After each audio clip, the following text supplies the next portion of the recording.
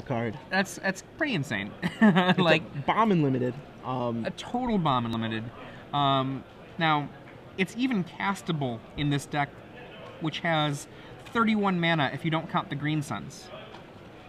Which is hard not to count because they can go get an elf or a bird. Absolutely, absolutely.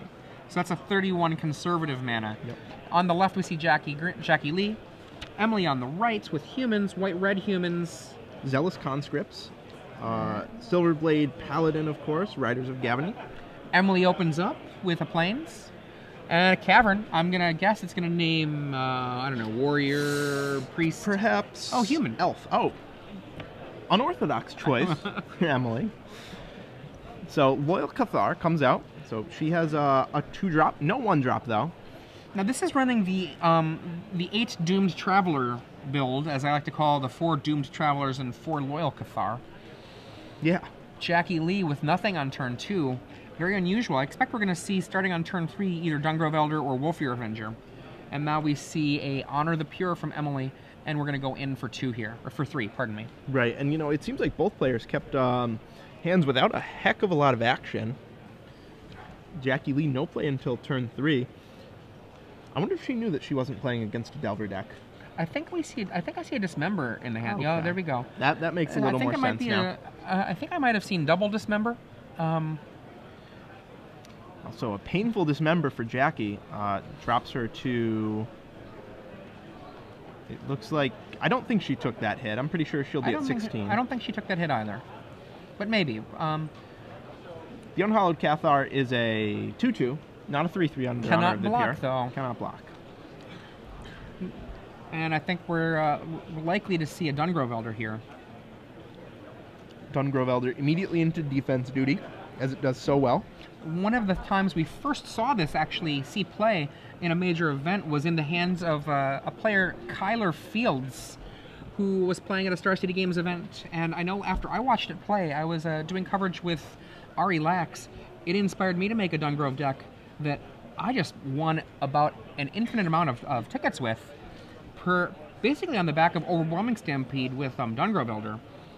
And it's just an absurd combo. I know that this deck does not have Overwhelming Stampede, but Revenge of the Hunted can do something pretty similar, which is make something huge and just tear up the world. Wow, and Angelic Destiny on that Unhallowed Cathar.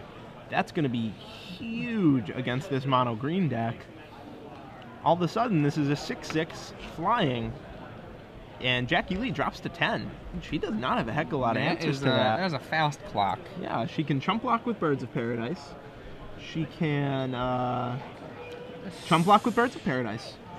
She can Acidic Slime the Destiny, but that's only a 1 of. Well, there are 4 green suns, but that's right. Still 6 mana is a long way off. Yeah.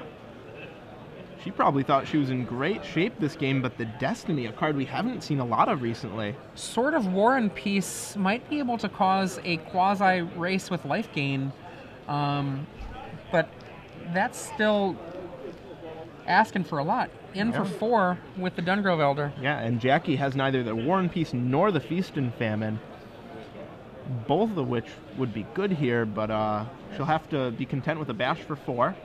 Emily drops to 16. One thing I'm kind of surprised about is that we don't see even a single Silverheart in this deck as a Green Sun Zenith target. Yeah, that card is super powerful.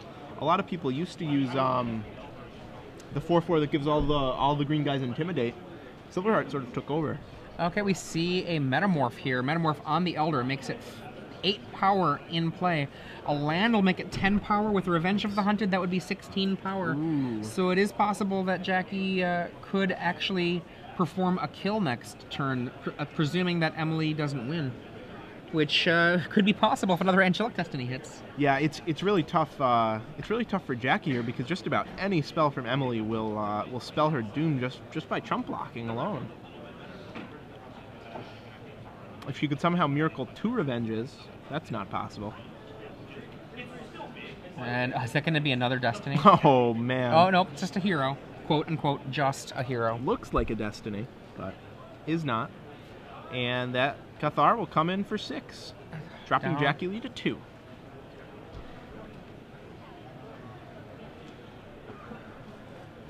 And we'll see if Jackie can pull this off here. Not sure exactly what she can do at this point. Her mono green deck is really, really weak to Angelic Destiny. In the sideboard, though, 1 Naturalize, 2 Clinging Vines, 1 Plummet, so she's ready.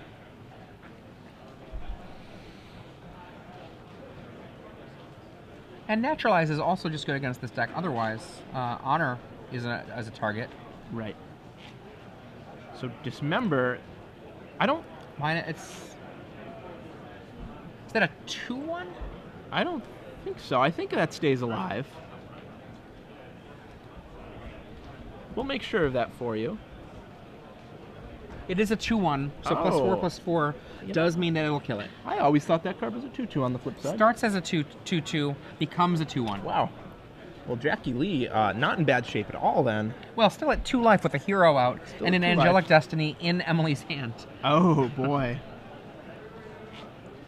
So what Jackie needs to do here is, well, really, since the card is... Oh, her total is at 4 life. Still basically about dead. That's 10 damage that Jackie is representing here. I think I see a sword in hand.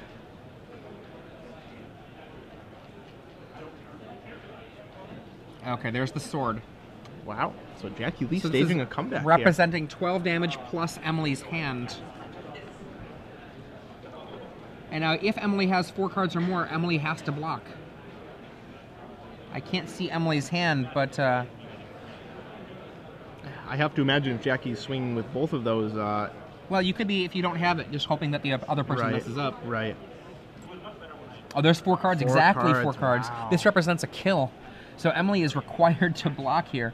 Can't block the swords creature, and thus is required to block the Metamorph. And that's a chump. And Emily just dies. That is, what a change of fortunes in that game. At first, it looked like Emily was just going to take it down in a no contest, but Jackie had both of her dismembers there. What do you do there, right? If you're Emily, if you chump block there with the hero, there is no card that is left in Emily's deck that actually lets Emily recover. A Gather of the Townsfolk doesn't let Emily recover. There's literally nothing left that Emily can recover with. No, at that point. I mean, even a Zealous Conscripts will take the Dungrove Elder, killing it, but pro-red, pro-white. Yeah, and Jackie will go to 1. Yeah, protection from your deck. Yeah, and so Jackie goes to 1. There's still the other guy there. Yeah, there was literally nothing that Emily could even top deck. No. So that was it. To the sideboards, we're going to see... here we see the Silver Hearts in the sideboard for Jackie. So clearly, Jackie found that the Silver Hearts were not being green sunned for often enough to have even 1 in the main deck. But there is that that Silver Heart there in the sideboard. I'm sure we're going to see a second Ulvenwald Tracker come in. The Tracker, very good in this matchup. I would be unsurprised to see Carrigg Relentless.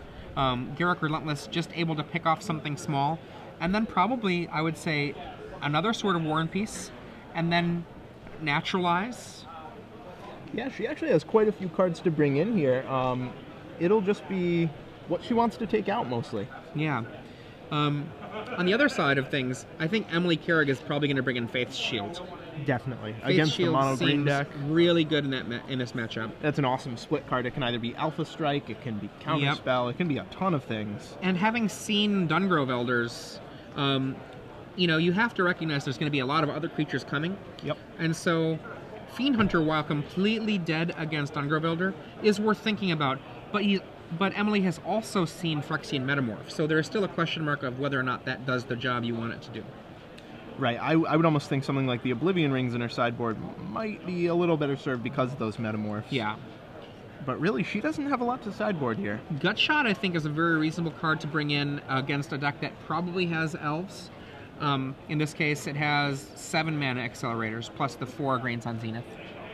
Yep. We'll definitely see her bring in her 1 Gutshot here. So it looks like Gutshot, O-Ring, maybe Fiend Hunter, Faith's Shield for Emily. And for Jackie, I think the ones we'll definitely see her bring in War and Peace, Clinging Vines, Carrigg Relentless. Others are probably a question mark for her. Okay. You can see the Star City Games deck box floating there in Emily's hand as the sideboard is being gone to. Now, one card we did not see from Emily, Mirren Crusader. That has some pretty good protection abilities. Protection from green, protection from, well, Jackie's deck. Black is the other one, right? Yeah, green-black. So Jackie might not be able to dismember that guy. Uh-oh. That one's definitely a problem. Only 2, though. Only 2. Sort of surprising. Though with the recent fall-off in Ram's popularity, I can definitely understand why. She only went with the 2 there.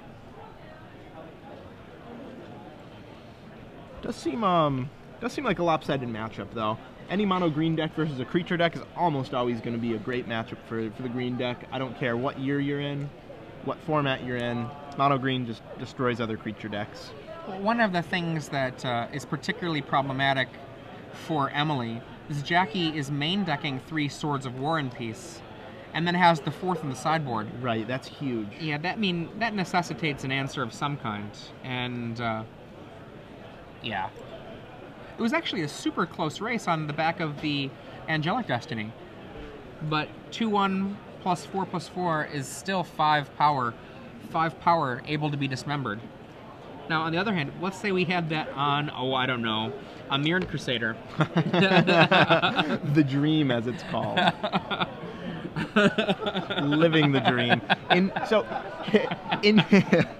In 10 rounds of Swiss, how often is Emily Carrigg, with her 3 Angelic Destinies, going to put that destiny on a Paladin or a Crusader? Has to be a few. Yeah. A few.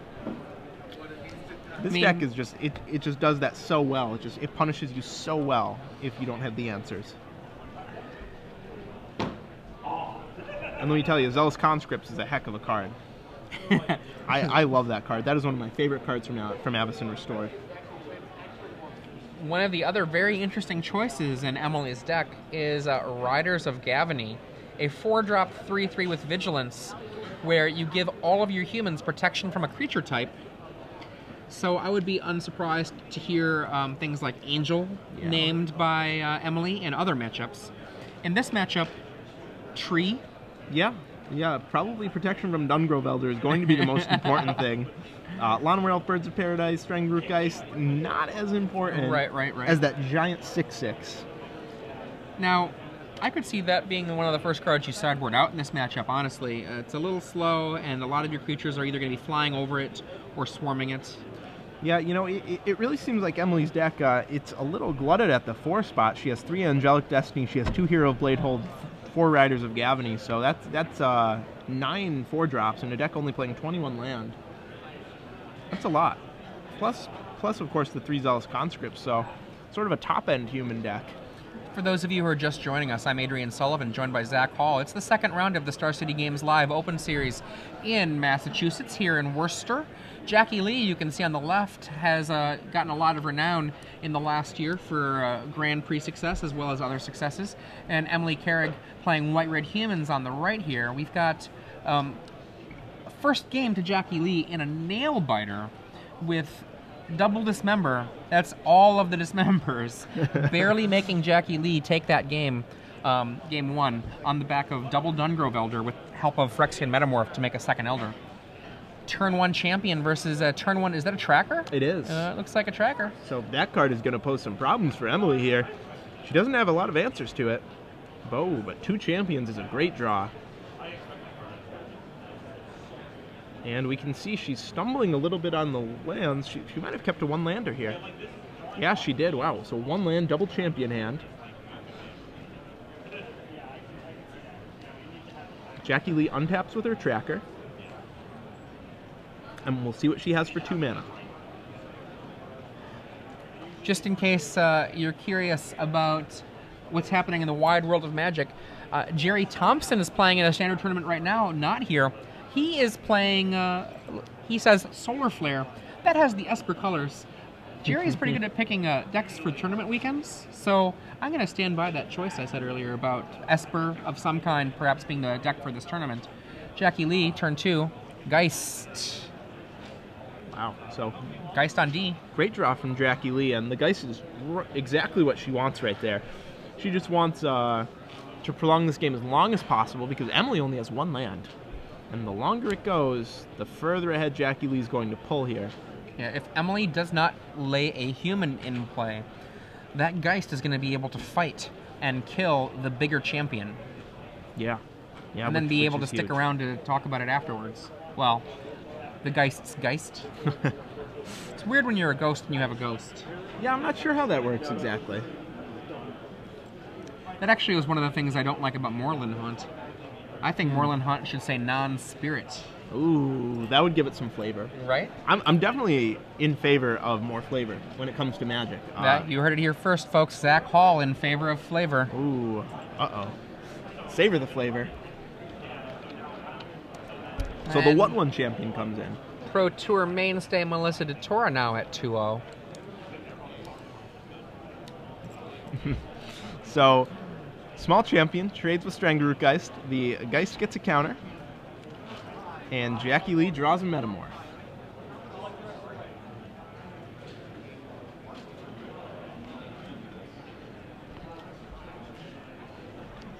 We'll see what Jackie Lee does here with her 3 mana.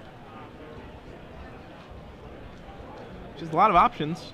She can oh wow, Sword of War and Peace in her hand too, so she's really in the driver's seat here. This is shaping up to be a really quick match. Emily Carrigg keeps a risky hand. If she drew a land though, I have to imagine she would have just exploded onto the table here, just dropped a ton of humans, overwhelmed Jackie Lee.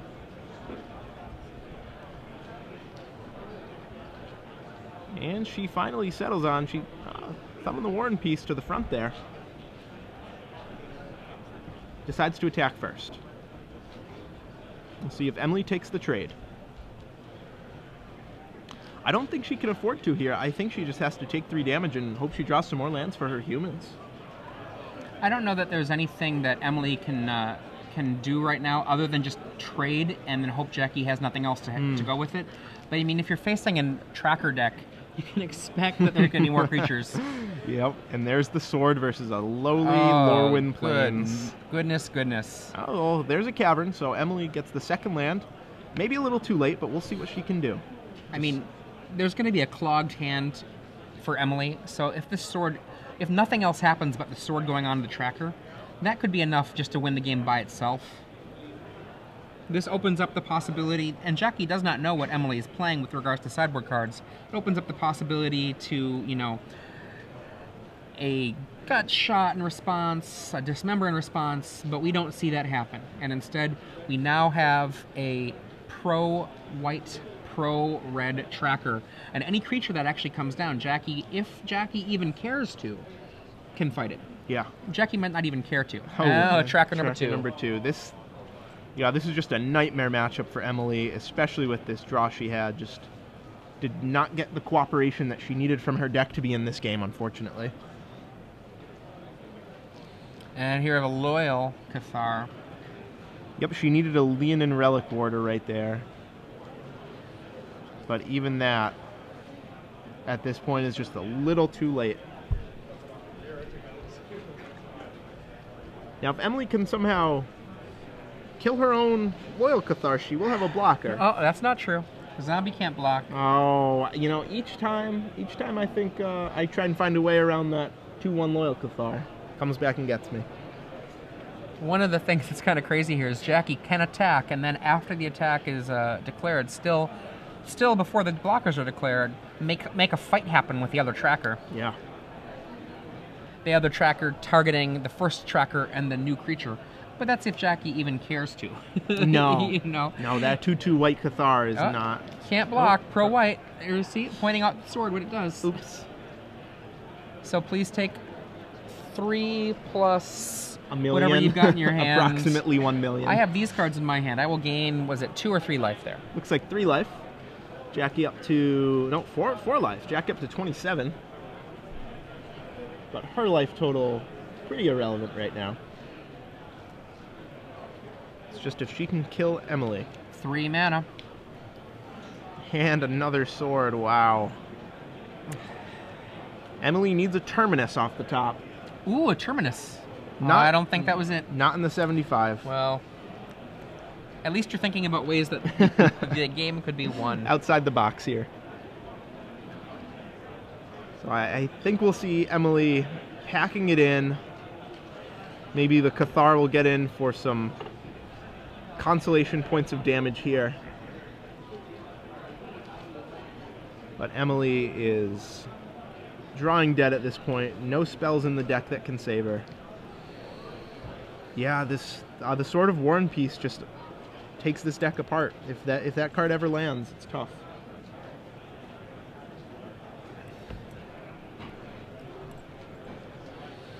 One of the real problems that I think happened for a lot of decks when the swords were printed is that they just have so few really good answers. I mean, one of the things we saw back when Sword of War and Peace was printed, that red decks started really having to think about anti-artifact cards. And red as a archetype is pretty much gone right now.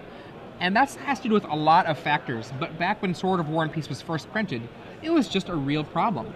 And then we started seeing Sword of War and Peace showing up in the Delver lists to fight the mirror, because you could put the sword on whatever, and it would be able to win a fight heads up. But then against the various Moorland Haunt, those spirits are all white, and so War and Peace will just slide right past. And now with the Angel still white. Yeah, it's an awesome card, but if there's a sword out, there you can't go. block. Yeah. Right. Yeah, it seems like the prevalence of War and Peace has really knocked a lot of these decks that we once saw a ton of in Standard. Mono red, humans, sort of knocked them off the radar. O-Ring, Okay. just stalling things out, really, because there's that other sword. Yeah. Emily can O-Ring the one sword, but the second one will get her. All Jackie has to do is equip and attack. And that's all we see. She's not going to miss that one. She's sorted up enough green creatures in the past year to know how that one works. And yeah, there's the game. Jackie Lee 2-0 over Emily Carrigg. Not really much of a match there. That first game was very close. The second game, though, Emily's deck just did not cooperate. Yeah, I think that first game was